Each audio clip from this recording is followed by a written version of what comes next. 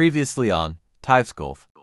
On the front nine, I wanted to see how much easier the front tee boxes were, but was in for a surprise as the meltdown began and things began to spiral out of control. Now with the back nine and some long, difficult par threes, I put my skills to the test from the tips and try to bounce back from the disastrous start to the front. Will it happen? Stay tuned to find out. Go anywhere.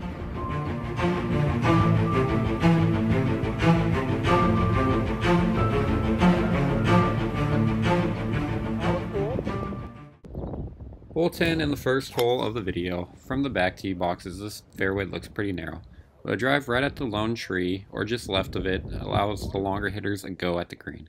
I went down the right side, and this may be a blessing in disguise. 265 yards into the green and played the 6-iron smartly down the fairway. This actually hit the cart sign and did not allow me to get the extra 2 yards to roll. Now this back nine will get windy, so if there's any audio that is muted, that is why. If you missed the front nine, that's probably a good thing, but the greens were just recently punched and sanded. So the speed of these greens is just a guessing game.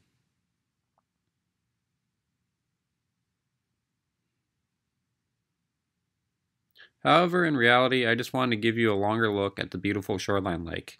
That is the only reason here I three-putted.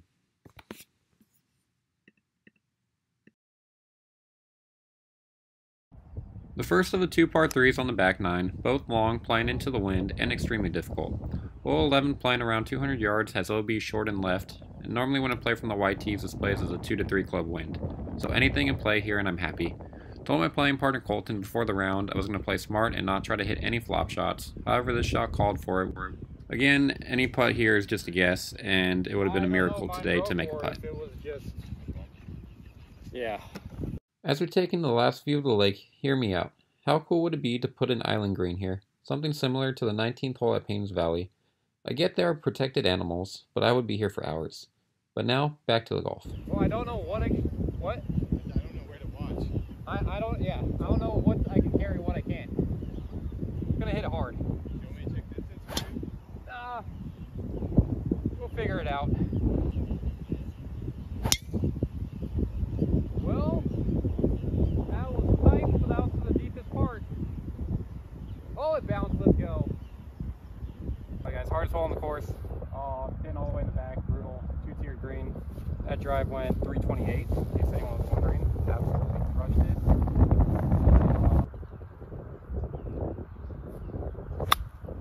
Oh, that sucked. Hey, but that's a green in regulation though. Something I couldn't do in the first. This legit is eye level. This is uphill 6 feet 4 inches.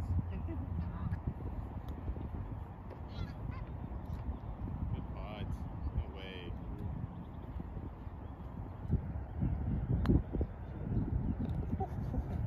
Thing moved right.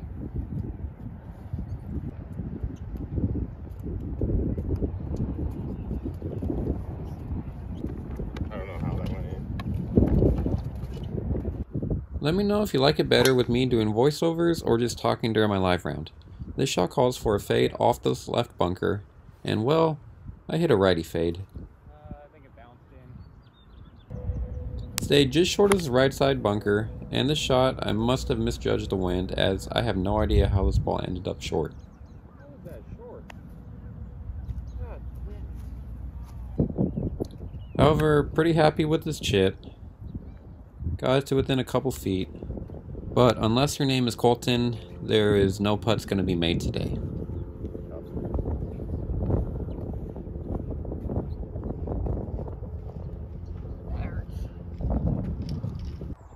Hole 14, and not only is this hole played back into the wind, it is played directly into the sun. Wanted to keep it low so I could see where it ended up, however, wait for the slow motion replay of where this one ends. This ball came within a driver's head of hitting Colton's clubs and saving me $1,000 to buy him another. This 5-iron I thought it hit was perfect, but must have got a kick left, just missing the green.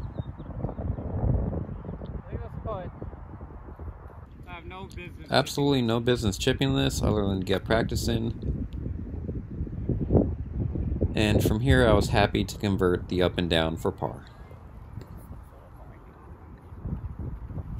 15th hole runs back down toward the 14th tee box. I have played here over 100 times and I've never seen the pin position in the area they put it today. However, before that, I have to deal with this fun shot.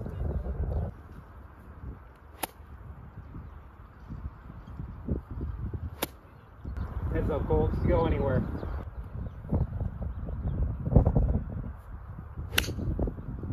Oh my god.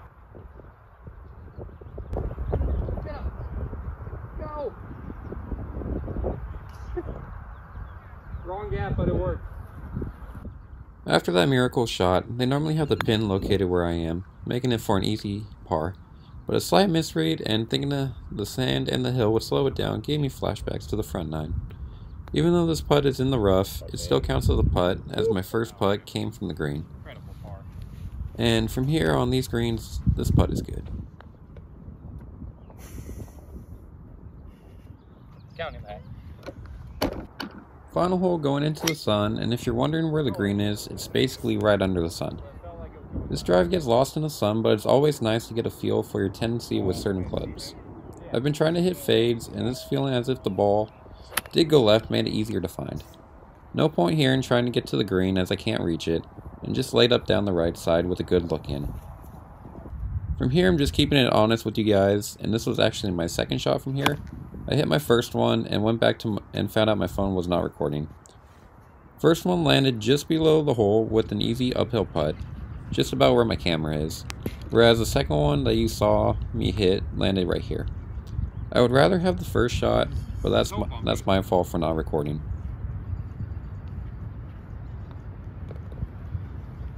Now the real reason I wanted to play from the tips was for this hole right here. A 207-yard monster probably playing 220 into a slight breeze. With the pin tucked on the left and OB short and left of the green, makes a bogey here feel like a birdie. Got scared and bailed out right, only to find this junk. Had to go low and did not have any other options.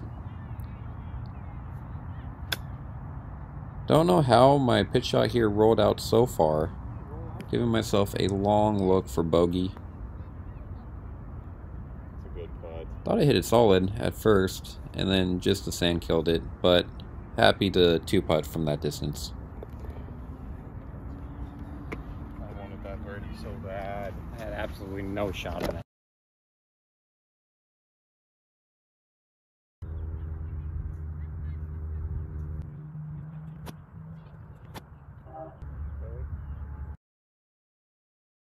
Final hole of the day, and what would you do if you see this happening in front of you? This guy goes back and forth, hitting ultimately 3 golf balls, resulting in me being on the tee for quite some time, and the group behind us ended up catching up to us. With all that weight, is there any other option of what's to come from this? If you guessed a duck hook out of bounds, you are correct.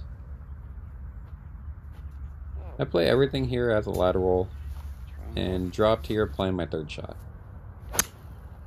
This 3-wood goes left of the green, but stays safe, and I am forced here to hit another high flop shot. Another beauty, leaving me with this bogey look, and take a look at what happens.